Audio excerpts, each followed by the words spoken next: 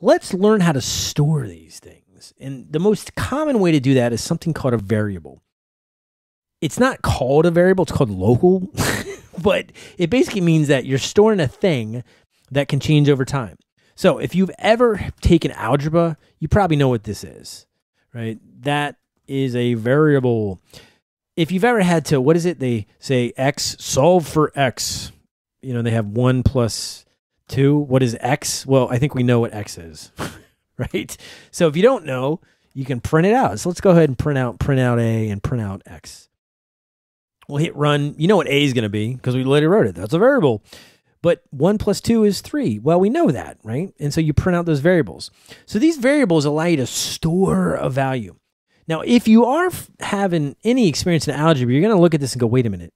Take local out of this, okay? Why is the thing on the left? Because when I was in algebra, it's 1 plus 2 equals whatever the result of the problem is, right? And that's backwards. Most programming languages, Lua included, actually do it this way. They put the thing on the left, or in this case, the variable, and they assign it to whatever's on the right. So think of it like I have a variable, and I want to assign it to the thing on the right. It could be anything. The variable name could be whatever you want. And the right could be whatever data type you want.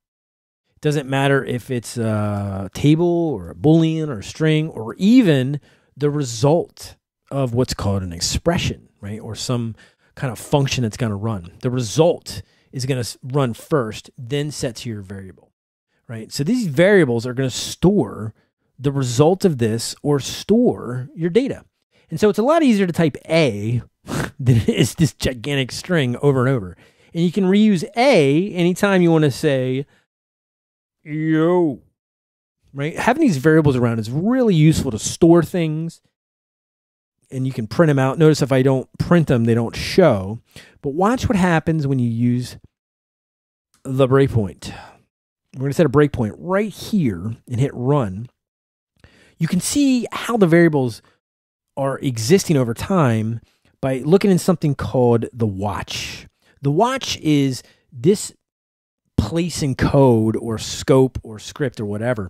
You can see all the variables there.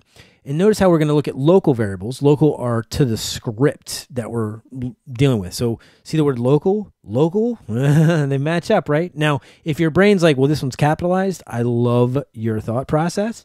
But for now, just think they're both local, and that's what I'm interested in. So see this A? It's yo, right? And see the B is a table. We don't even know what it is. It's just an empty table, which is fine. Whatever's a Boolean, true. And X is the result of that expression or that math that we did.